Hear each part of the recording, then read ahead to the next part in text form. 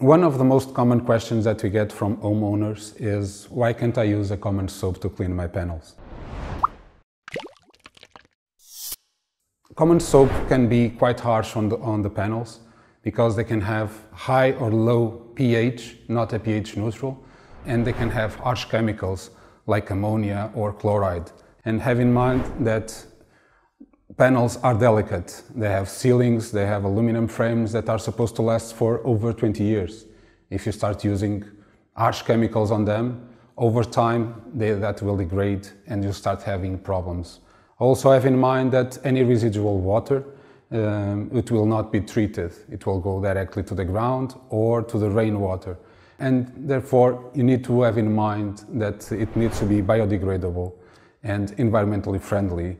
Otherwise you can be causing problems to the environment. Another thing that you need to have in mind is that light transmission can be reduced.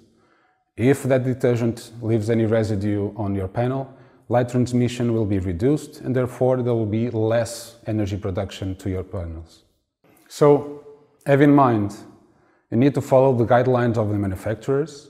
Your soap or your detergent needs to be biodegradable and environmentally friendly. You need to take care of your panels, your ceiling and your aluminum frame, and you need to be sure that it will not reduce the light transmission to your panels.